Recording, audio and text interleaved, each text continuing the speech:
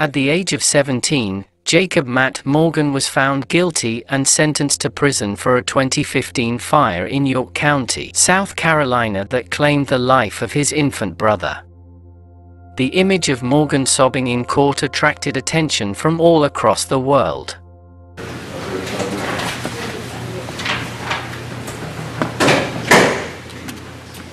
The malice that it would take to set a fire in the bedroom where the child is in the crib sleeping. A burn pattern that goes from underneath that child towards the door of the bedroom that is caused by likely something. It's a significant burn pattern as he described it. It could have been alcohol, it could have been something else that gets consumed by the fire, but a significant burn pattern shows that there is something said significant and intentional. And at that point, to start a fire in that room, as he admits, and to walk away, not trying to escape with that fire, and immediately starting another fire in the living room, and then to claim it's an accident, that it got out of control, that's an extreme recklessness, and that's intent, that's maliciousness, that's a definition of malice. And as you walk away from the fire that you've just lit in another room with a small baby, walk into the front room, light that fire, and then leave the residence standing outside watching it burn, till it becomes too much to go back to.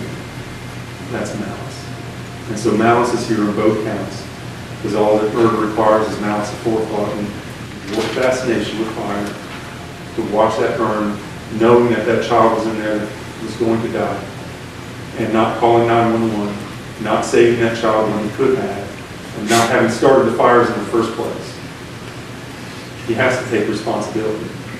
And so there's much more here than probable cause. So I would ask the court to find probable cause in both charges in this case. All right. Thank you, Mr. Thompson. The testimony, listening to both sides, question testimony. I believe the state has, in fact, met their burden. So therefore, I am going to find that there is probable cause to charge the individual with the found over for General Sessions Court for both charges.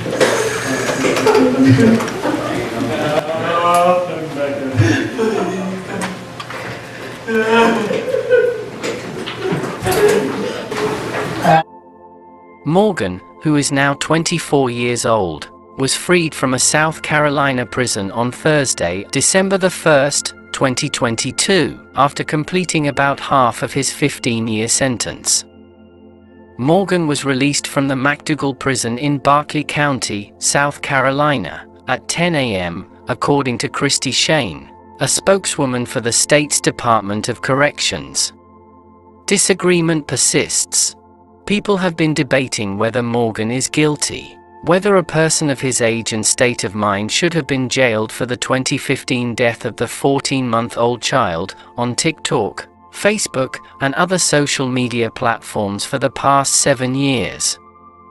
Although Morgan entered a guilty plea in 2016, she has never accepted guilt in relation to the fire near Rock Hill that claimed Joshua Hill's life. Jacob Matt Morgan entered into an Alford plea in 2016, which did not need him to confess guilt but did require him to take the sentence that would have come with a guilty plea. According to officials and court documents, Morgan still faces a further 15 years in prison if he does not successfully complete 5 years on probation. Anita Dantzler, a representative for the South Carolina Department of Probation, Parole, and Pardon Services, said that he was sentenced to 5 years of probation following his 2016 conviction, which resulted in the suspension of the 15-year term for arson. During his trial, questions about Morgan's mental condition and prior behavior were raised in court.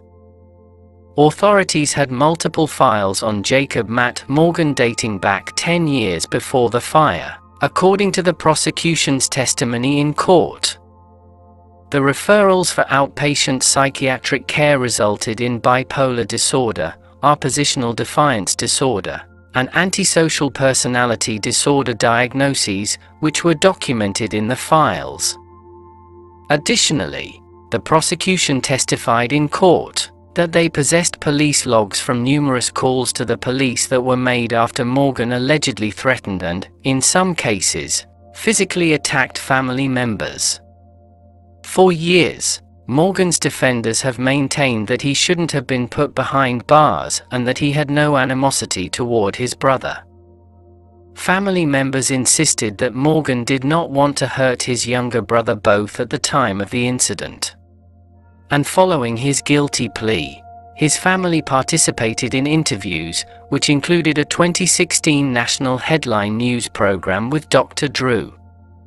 Some people even organized a petition on change.org to support Morgan.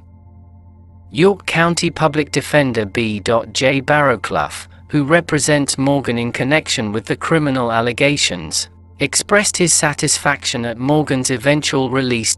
"Jacob Morgan's impending release from prison made me delighted to learn," Barrowclough stated. "When I first met him 7 years ago, he was a sensitive, gentle young man, but he has since experienced a terrible tragedy. He always retained his innocence and adored his sibling. It is crucial to remember that even the state did not assume that he intentionally killed his brother when it reduced the murder allegation to involuntary manslaughter. Whatever one may think about the case, he has served his sentence, and I am looking forward to his contributing to our community in a positive way. I hope he does well." Prosecutors and law enforcement officials stated in court that Jacob Matt Morgan lied to cover up the crime and knew his brother would die in the fire. At the moment, Jacob Matt Morgan was watching a child. According to police and prosecutors, Morgan started fires in the family's mobile home without dialing 911 for assistance. The home had allegedly been set on fire 2 weeks prior, according to the prosecution. According to the evidence shown in court, Morgan confessed to dropping a tea candle behind a blanket in the master bedroom the morning of the deadly fire, and lighting a string on one of the sofa pillows in the main room. He couldn't stamp the fire out once it got out of control because he was barefoot, according to officials.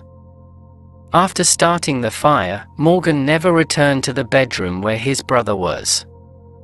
He stepped outside to see the fire and then proceeded to a neighbor's house to call for assistance, the prosecution claimed in court.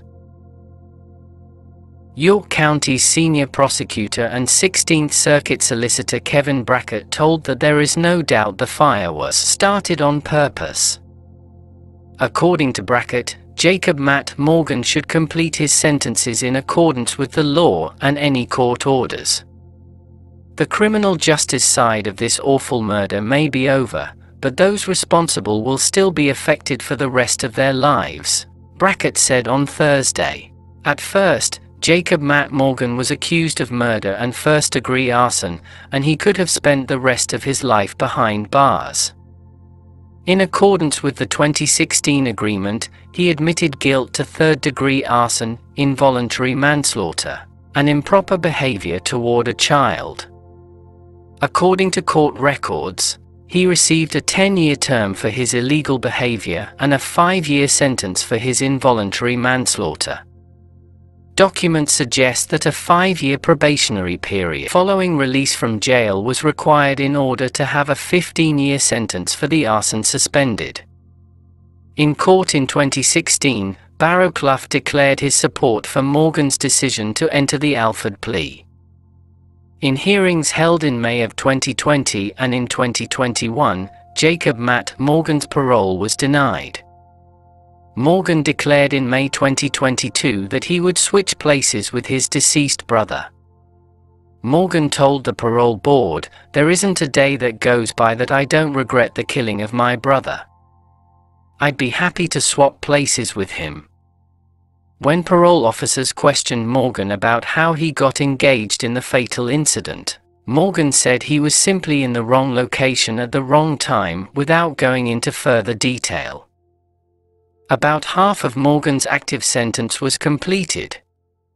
Additionally, he was given credit for a year spent imprisoned without bond while awaiting trial. Morgan informed the parole board that he holds a general equivalency diploma. According to SCDC records, he received at least 6 academic credits from the organization. According to officials, Morgan must now report to probation officers to complete his probation sentence. Until he completes probation, Judge Dan Hall's 2016 15-year sentence for arson is still in effect. According to South Carolina law, if a probationer doesn't follow the rules, the authorities may ask the judge to reinstate the 15-year term from the arson conviction. According to Dantzler of the South Carolina Probation Office, Morgan will be paired with a York County probation officer. A normal list of probation requirements provided by Dantzler includes restrictions on handgun possession and travel outside of South Carolina without permission. He must meet with his probation officer on a regular basis. Tell me in the comments below if you think his sentence was too harsh for his age and mental capacity.